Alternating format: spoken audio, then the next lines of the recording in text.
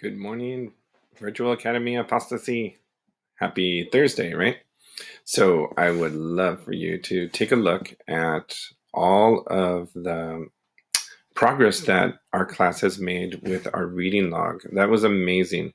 I didn't make it mandatory. Mandatory means you have to do it, but you still came and did it anyways, and you still helped yourself grow and you helped our class grow. So I just wanted to say thank you. I showed my wife.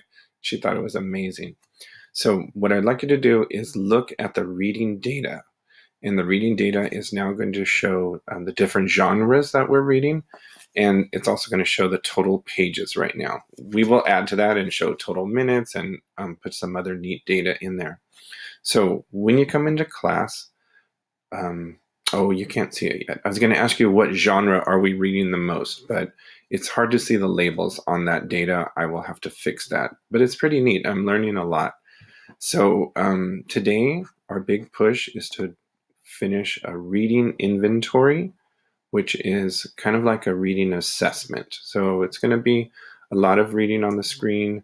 And when I say a lot, I mean, you have to focus on it, and it's going to ask you some questions. So just like in our read aloud, focus on the reading and picture what's happening and be an active reader. Ask yourself, am I understanding? Can I go back and reread?